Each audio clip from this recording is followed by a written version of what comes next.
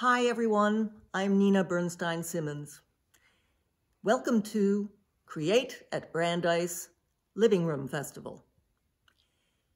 You know, back in 1952, when my father founded the Festival of Creative Arts at Brandeis, if you had told him that one day we'd be celebrating this in the solitude of our living rooms, staring at computer screens, no, he would say never. That's just impossible. Well, that is what we're doing, and that is what we must do. Here is something that he wrote.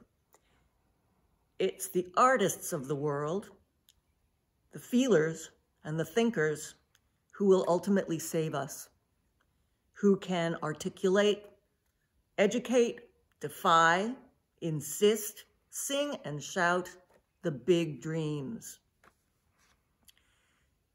We have some very big dreams to sing about right now. So let's sing and let's get to it.